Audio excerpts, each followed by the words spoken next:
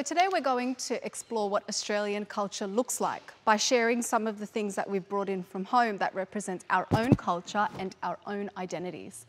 Aidan, would you like to go first? I am a proud Gadigal man from the Darug Nation. That's the very land we are standing on. My totem animal is a lizard.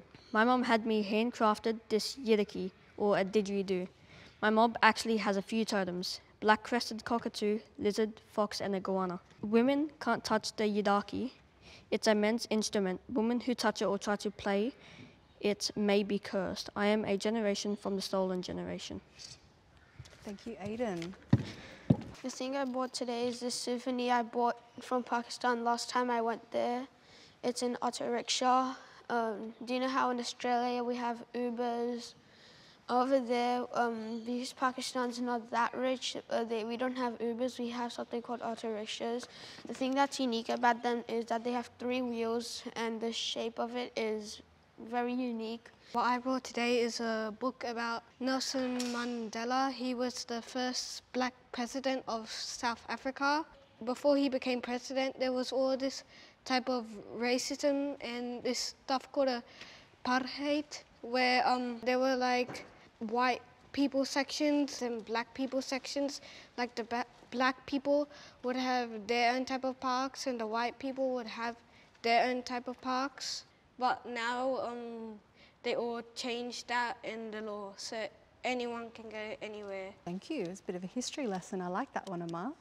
I am Stacey and I bought Vegemite because I'm from Australia and I've known Vegemite since I was born, or like when I first tasted it, and it's been like around through my family and they all like it. Why do you think this is so important to your family? Because it's like something you can eat and it's very cool, I guess. I bought this sari. So saris are like a traditional clothing in South Asia, and they come in different forms. The one I bought today is a silk sari, and it's called a Rajshahi silk sari in Bangladesh because it's a premium silk that's only made in Bangladesh, and it comes from an area called Rajshahi. How long is the sari? I have no idea. It's like, I think it's around 5 meters-ish. I don't know, that's what my mom told me. It's between 5 and 7 meters long. Where do you wear these? You can either wear them, my mom usually wears these to parties or like traditional like gatherings, or maybe like if we have different festivals, and sometimes when we go to those different festivals, my mom might wear one of these. I bought a mini statue of a dodo. It's the national bird of Mauritius because it only comes from there, and it's currently extinct. Well, it means it doesn't exist anymore. There's no more left of it on the planet, but it's still like the national symbol of Mauritius. In Australia, we have lovely native flowers. So the red one here is the butterbrush, and this big one here is the banksia. And my family likes to go bushwalking a lot, so we see lots of the native flowers all the time. And there's like many more. So like in the Royal National Park, I've also seen like the waratahs.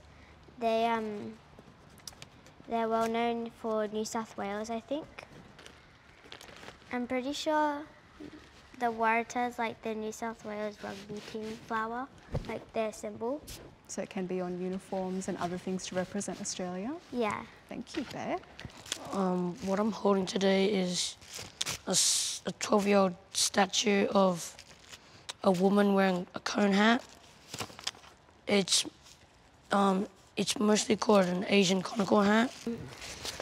I'm Aaron. I'm half Filipino, half Australian. This is called a barong.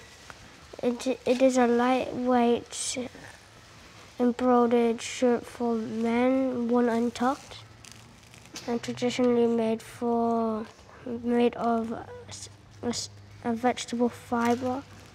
It's usually made to celebrate special occasions. We don't wear it in Australia, we just wear it in the Philippines. Why don't you wear it in Australia? I don't know. My friends haven't told me yet. This is a patterned, it's a bag from Croatia. What they put in it is like herbs and vegetables and stuff. It is a special pattern for that one place in Croatia. And is that yours or is that Mum's? It's my mum's. Your Mum's. Patrick, I really want you to share what you have because I'm so curious. Do you want to come up? This is a thing called a billy can, which is used for camping in Australia. They would use this back then to boil water in, so they'd pour water in and they'd boil it on a campfire. I honestly don't, this isn't really mine. I don't know if my mum has recently bought it or if it's maybe from my dad's side. I think it might be my grandpa's from my dad's side or my dad's, and that's really it. So which culture does this billy can represent? It represents an Australian culture because it was used in camping around Australia, and that's how they would boil water.